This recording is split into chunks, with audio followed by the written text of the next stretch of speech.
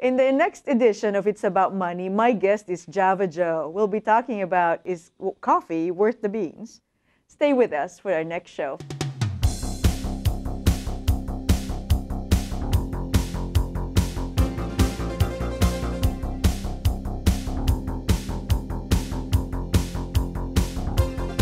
Hello and welcome to another edition of It's About Money. I'm Nannette Nocon and thank you for joining us. My guest today is Java Joe, Joe Palozzi, and I'm so excited he's here because everybody in our community, and I think in the coffee business, know about Joe Palozzi, Java Joe. So Joe, how did you get started in the coffee business? Well, in 1974, I rented a little place on Shone Place in Pittsford. It was a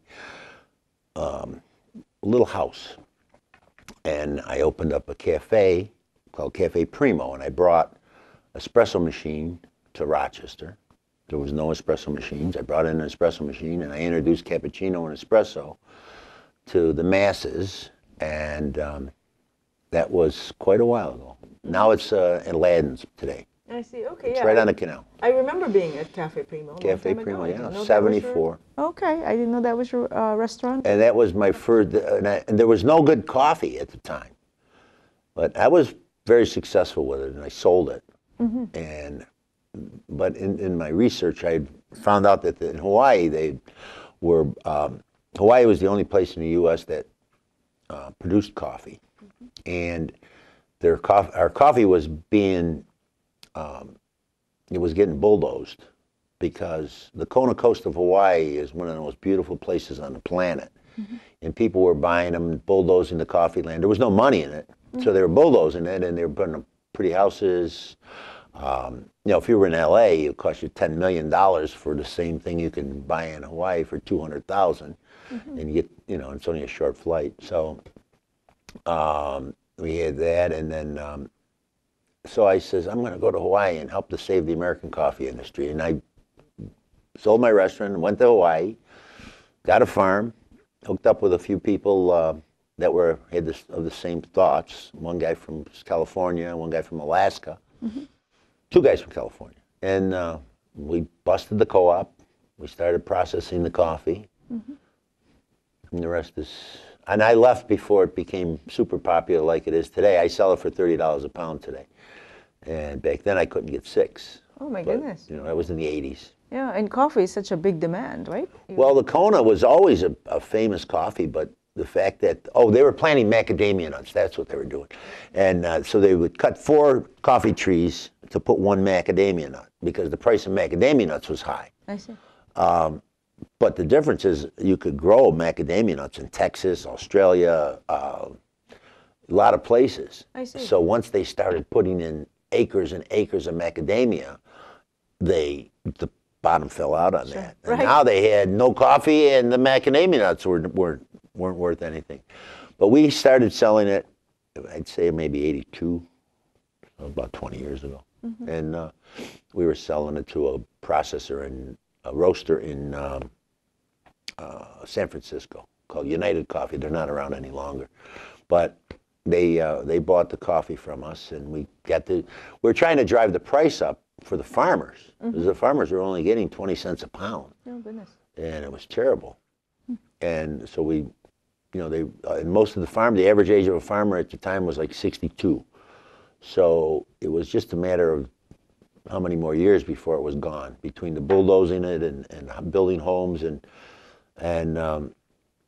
today there's a lot of coffee farms. There's 150 of them, I guess. In Hawaii? In Hawaii. Okay. And the people there, because I bring coffee in from a farmer there, the people there are getting their price. And so it's worth it now. You know, they can make a living, yes. Well, I think all coffee should be about $30 a pound, because if you ever seen the work that goes into it, you'd understand. It's very labor intensive. It's one of the most labor intensive crops in the world. And the price is so cheap, and it's because the middlemen, I just returned from a trip to Nicaragua. The middleman bought it, the farmers, I met with 4 farmers, and I bought their whole crop, which is 12,000 pounds. It's not a lot. Sounds like a lot to me, but yeah, in your... No, it isn't. I mean, really, I roast 1,200 pounds a week. So Oh my. I mean, it's a, you Okay. know, it's not a lot. And so the middleman bought their coffee in January. He gave them a third, and they still haven't collected the other 2/3. And he sold it.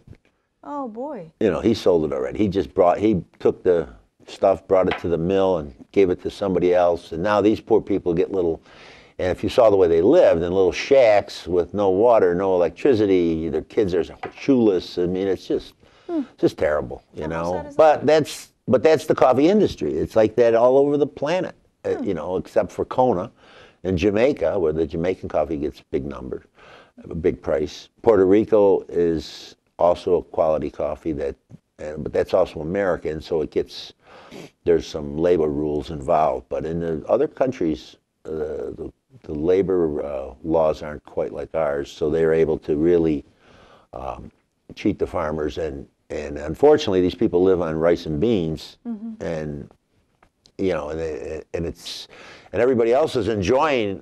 I don't care about the other end, you know, the Starbucks end, or they're making a lot of money. No, it's just the fact that every person that enjoys a cup of coffee in the morning, it starts their day with it. Right. You know, they're buying stuff for like $4 or $5 a pound.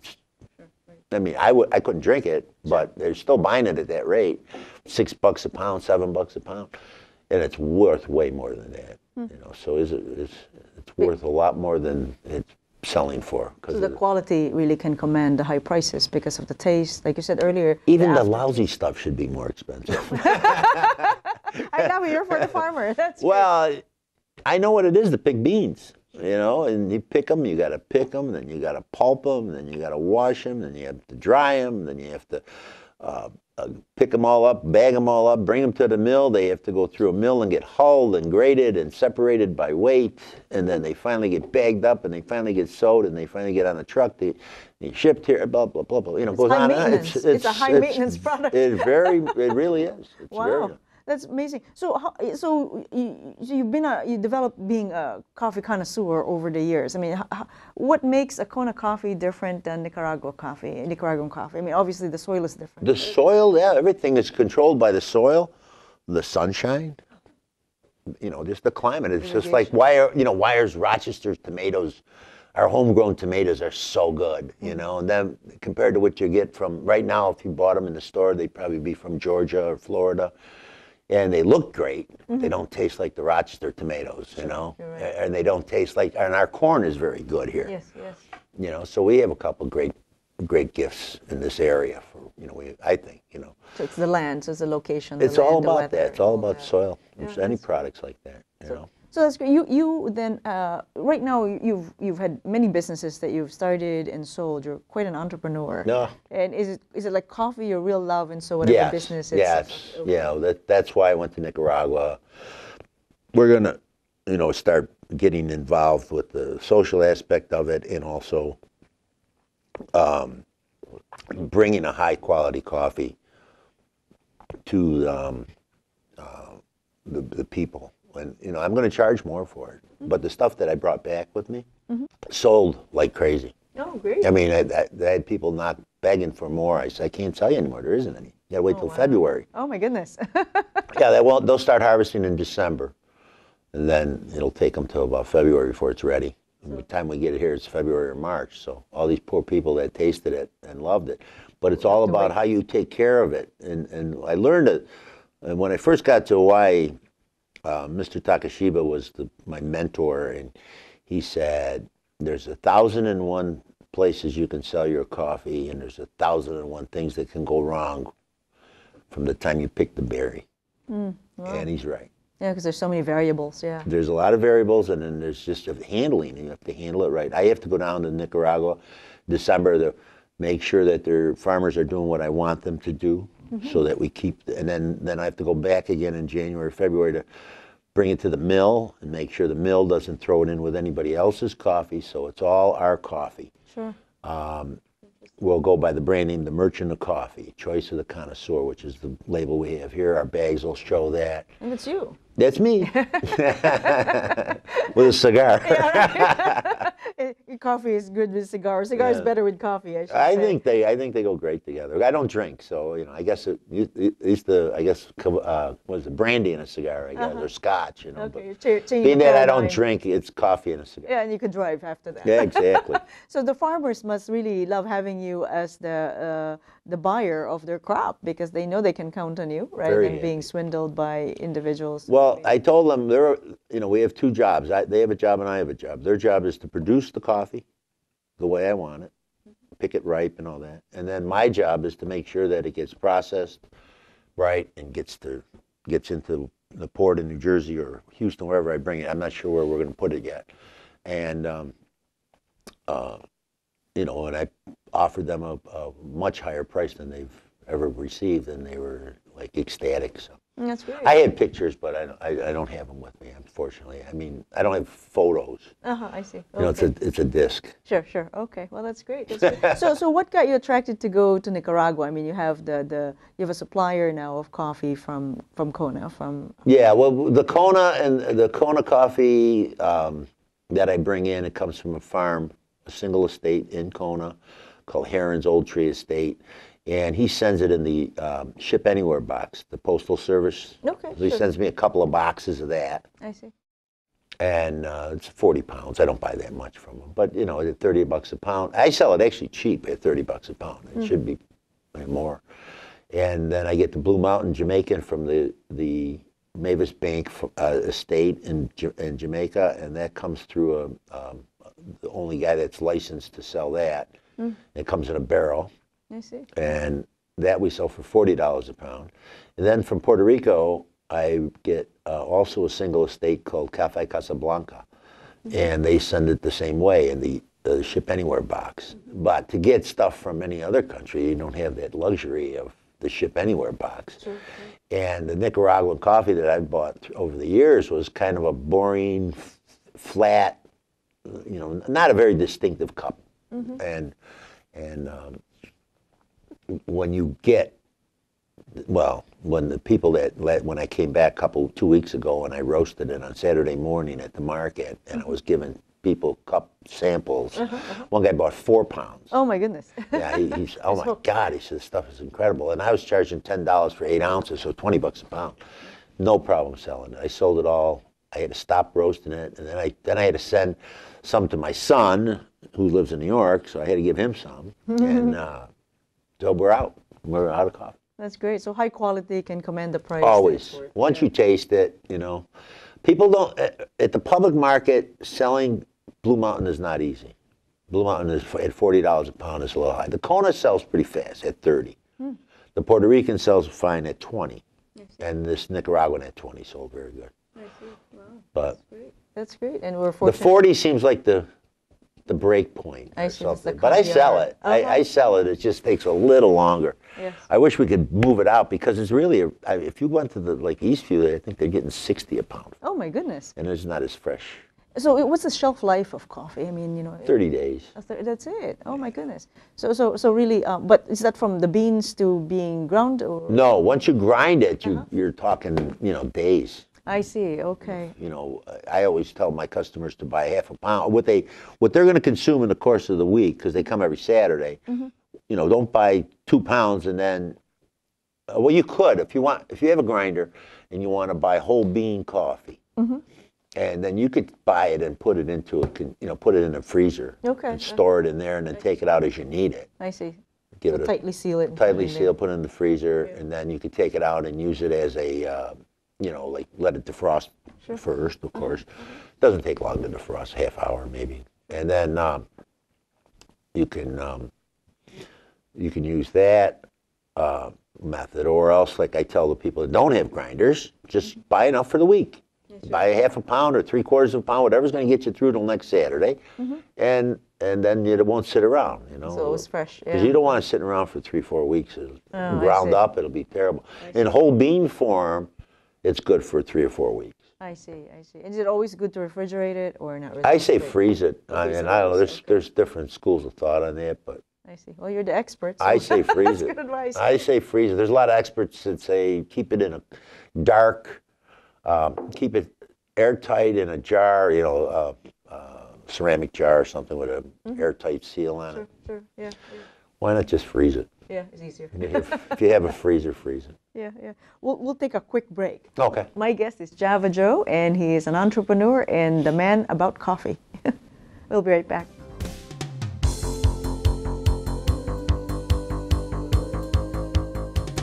Things can come and go quickly these days, but one thing has been sure and steady, and if you haven't noticed, it's been on the air for over 10 years now. Nannette Nocon has been a Rochester Public Access television fixture. With her highly accredited financial background, viewers are sure to learn some tips of the trade. Her show, It's About Money, has been educating, informing, entertaining, and inspiring viewers since 1996. She and her guests have been giving valuable advice on how to invest, spend, and save your hard-earned money. And who's not interested in money? So tune into your public access station for a new monthly episode of It's About Money for Rochester's finest in finance.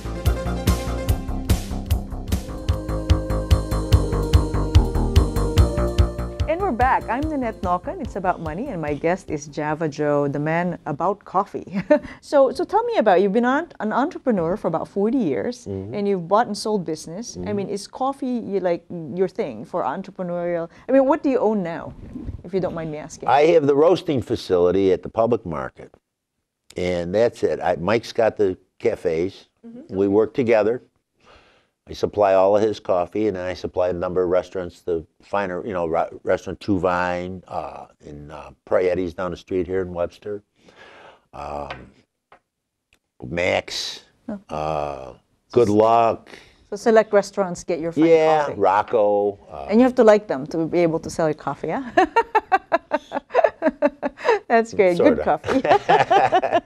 Oh, the Country Club of Rochester. Sure. It uses it. Now, do you have as an entrepreneur, some people don't want to lose control of their business, but you've started and sold many businesses associated with coffee. Yeah. And is that hard to do? Is it hard to let go? I mean, well, I knew when I left, when Mike took over the cafe, I knew his attention to detail was like mine. So that's why it's gone on for 20 years. And it hasn't missed a step. In fact, it's probably gotten better. That's great. Because, the crowd is a little younger, and he was younger. It was better for him to relate to, it's when we first opened, I mean, we served everybody at the tables. The RPO people would come in, and we'd sit them down and give them a menu, and then, and bring them. We had the coffee, and the milk came in a little creamer thing, and sugars were thing, you got all this stuff, and it was $4. Wow. 4 cups of coffee, $1 a piece.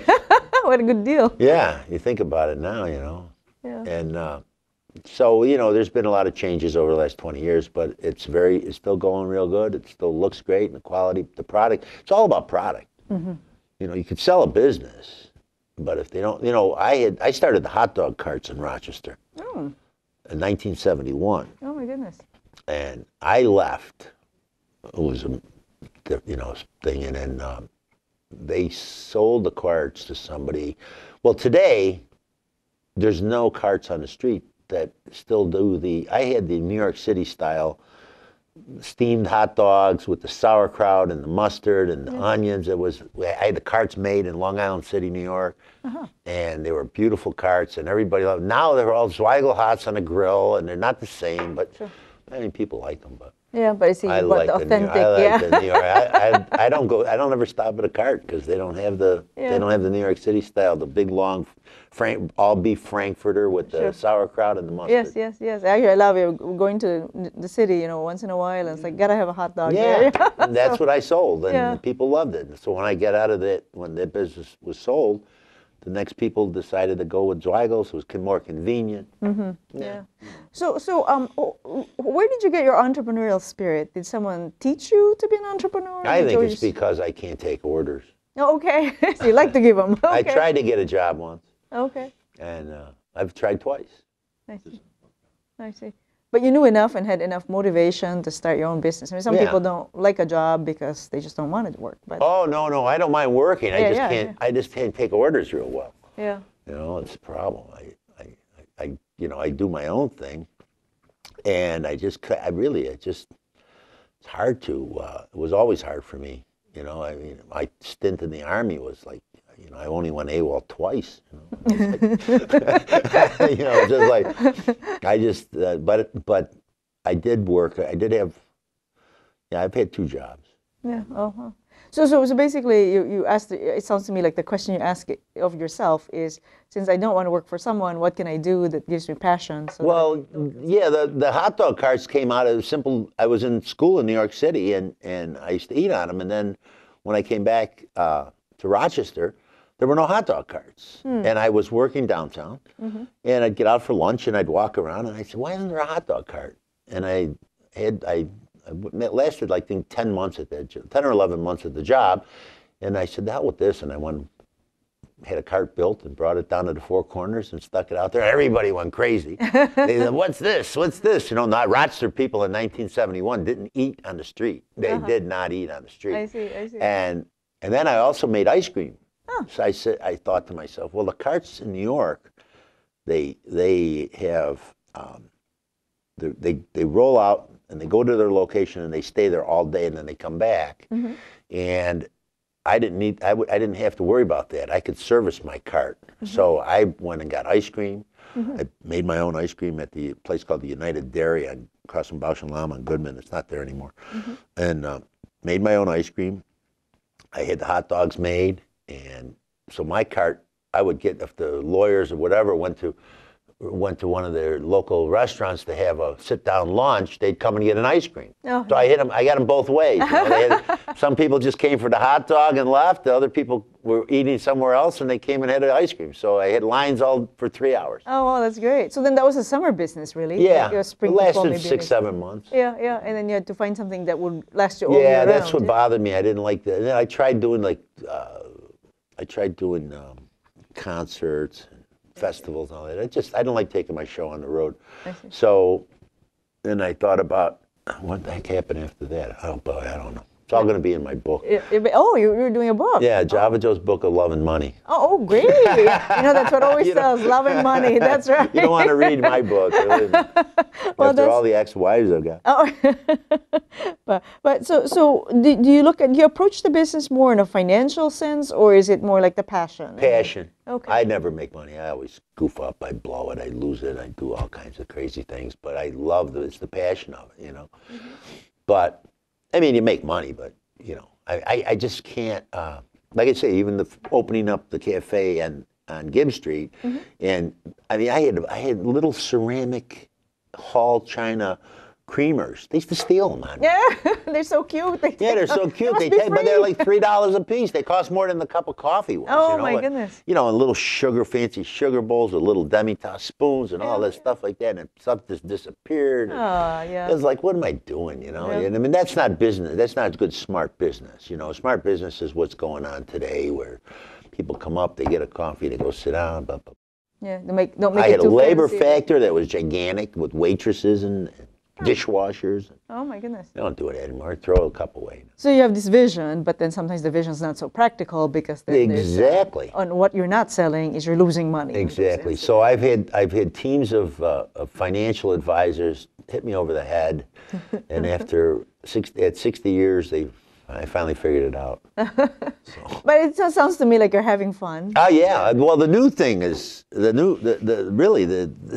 going at the Nicaraguan coffee, and maybe we'll do Guatemala, Costa Rica, or maybe some other Central Americans. I don't really care about South America, and I don't care. I mean, it's not I don't care about them. I don't have no desire to go there. I see. You know. Long flight, yeah. But there's plenty to do just in Nicaragua alone. And then there's, like I say, Costa Rica has some good stuff. They're a little more advanced but Guatemala, El Salvador's got great coffee. So right? I might, we might do some popping around. And within the next 10 countries, years. Are there different kinds of coffee? Yeah, the El Salvador tastes different than the Nicaraguan. I see, but then in El Salvador there will be just the one type of coffee. I mean, it's not like a variety of coffees. Well, it's Coffea Arabica. Yeah, there's different trees. There's Caturra, there's Catuai, there's Bourbon. I see. These are strains. Oh, okay. And so like a Bourbon is as big as that, and a Caturra is as big as that. I see. They put them in because they're easier for harvest. I see. But I like the Bourbons, and the stuff that we bought is as a combination of Bourbon and Caturra. I see. And when they planted, the original trees were Bourbon, and then they planted Caturra because they're easier. You know. So, but they didn't take the other ones out. And now when they harvest, you can't. I mean, I probably could get them to pick me just the Bourbons or pick me just, but some blend then. yeah. So it's actually two different coffees I see. together. So but they it's all right. blend It tastes them, delicious. Oh, You know, you won't believe how good it is. I mean, I love the aroma of coffee. It's like it truly. Why don't you drink it? My stomach doesn't like it, so I just No, serve it to mine other is. people. I got low acid. I got a coffee from Java that's so low in acid you won't even know you're drinking. Well, I'll be there to Smooth try as it out. silk, and it has. If I'd have known, I would have brought you a Java. This is Burundi, so this is not low in acid. Okay, that wouldn't go well with me. Okay. But it's got a lot of body, and it's just that there's the way they, you know, the way it's handled. It's this lower in acid. The area it comes from. They have machines that check the acidities and I see. Okay, caffeine levels and all that. I see. I have a book that tells it all. I just don't know exactly. Okay, so Java's is the better coffee. But from Java's outside. real good for you. Okay. Yeah. All right. Well, thank you I for mean, that at least advice. you can try it. I mean, you know, truly, I love the aroma of coffee. So we serve it at the office, and you know, I just love it. But you know, okay, great advice. So, what advice would you give to someone who has the entrepreneurial spirit, but just kind of can't get going at it? I mean, you know, you seem to not have any. You got to do what you love. Yeah. You have to do what you love. You can't have anybody tell you. Don't listen to anyone. Maybe an accountant. Yeah. No, actually, they're kind of crazy too. You know, you got to find the right mixture of accountant and attorney, because accountants are so bad. They don't want to do any. They don't want to take any chances. And your lawyer will probably, you know, a good lawyer will help you. My attorney's been wonderful. You know, they've been the best. So they kind of need. They some, kind of whip me and yell at me, but they still let me go. I see. Know, and So they need to remind you of the boundaries. that yeah, might get you in you trouble. got to have some boundaries. Yeah. You got, otherwise you get in trouble. You know, if you get a letter from the IRS, Yeah, you got to that's take not you got to good. take it serious. You know, you just can't throw it in the garbage. It's not Greece after all. Yeah. Greece, the country, I mean. Yeah, so you have to do certain things, but I would, you know, you got to go for what you dream. What, you know, you can't really. Your friends are always going to. I've had more friends that think I'm crazy, starting with the hot dog carts, because I had a very good job. I was paying a lot of money at the time, and are you crazy? I don't care. I'm doing it. Yeah, so you got to have a vision. I enjoyed it. Yes. Okay. Maybe I would have made more money the other way, but it doesn't matter. You know, I mean, you don't live for money. I mean, what's the sense? Yeah, right. You enjoy. You do need money to be. You got to have a certain number. Yeah, you got money to eat, but Right. I mean, if you say I'm going to be a millionaire, chances are you'll fall flat on your face. You know, you got to say I'm going to do what I love, and if I get to make $1 million doing it, that's fine. Yeah, it's kind of a nice side effect. Yeah. You know, you got to do what you love because it makes you happy. Right. Otherwise, you're going to be miserable. So you make $1 million and you blow your brains out, or you drink yourself to death, or something. You know. Ah.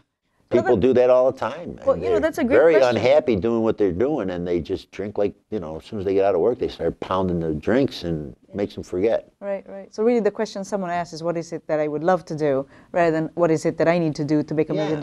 Exactly. Yeah, great. That's great Right. advice. That's wonderful. You know, I wish I had another hour or two to talk with you, because you have so many things to talk about. You've had wonderful experience, and you've brought great hot dog and great coffee to Rochester. I wish the hot dog had stayed, but the coffee is here. Yeah. So, Cafe Primo we introduced the crepes and omelets, yes. the espressos and cappuccinos. Wow, that's great. Well, thank you very much, Java Joe. I mean, that's why you're in coffee, because with your name Joe, Java just kind of goes with The it. Java Joe, yeah. That's fantastic. Thank you again. I Thank you. appreciate you being a guest. It's been a pleasure. And thank you, everyone, for watching us. I hope you stay tuned for our next program. My guest again is Java Joe's, bringing wonderful coffee to Rochester. And yes, it's worth the beans. Thanks for tuning in to today's show. If you have any questions for It's About Money, please email Nannette at nnocon@aol.com. This program was produced through Penfield Community Television in Penfield, New York.